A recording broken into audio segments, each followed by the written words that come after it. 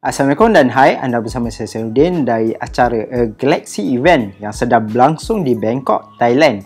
Dan hari ini saya berkesempatan untuk mencuba Galaxy A70, sebuah lagi peranti kelas pertengahan yang dilancarkan bersama Galaxy A80 sebentar tadi. Ia membawakan spesifikasi seperti chip pemprosesan Snapdragon 675, memori 6 atau 8GB RAM, storan 128GB dan bateri berkapasiti 4500mAh. Dari segi rekaan, ia dibina daripada binaan seakan polikarbonat yang berkilat namun tidak terlalu licin dan sedap dipegang. Di bahagian kanan peranti, terdapat butang untuk mengawal suara dan butang kuasa di bawahnya.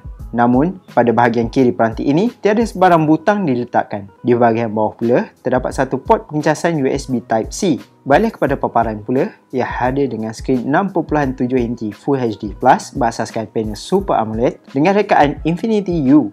Oleh itu, masih terdapat takut di bahagian atas peranti ini kerana ia tidak menyertakan kamera yang boleh diputar seperti Galaxy A80.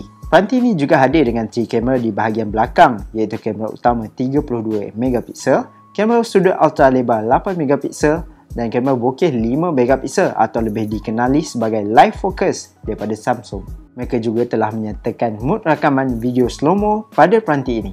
Dari segi bateri, ia menawarkan kapasiti 4500mAh dan menyokong pengecasan pantas 25W super fast charging. Peranti ini telah ditawarkan dalam 3 warna iaitu coral blue, hitam dan putih. Buat masa ini, harga jualannya masih tidak diketahui lagi dan dijangka dikongsikan pihak Samsung menjelang pelancaran rasminya di Malaysia. Jadi itulah pandang pertama untuk Galaxy A70. Kita berjumpa lagi di video yang seterusnya.